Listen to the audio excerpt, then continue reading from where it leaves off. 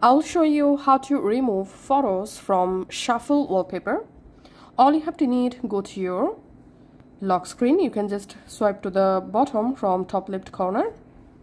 Once you are in your lock screen, long press on your lock screen and select the shuffle wallpaper. Which one you want to customize now? So this is my shuffle wallpaper. Tapping on customize and then tapping on photos, tapping on choose photos. In here you will find all of your selected photos for the specific shuffle wallpaper.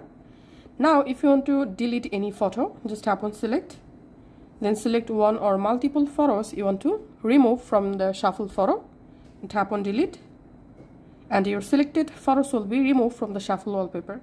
And tap on done, and now just tap on done to save change. And this is how we can actually do it. Thanks for watching.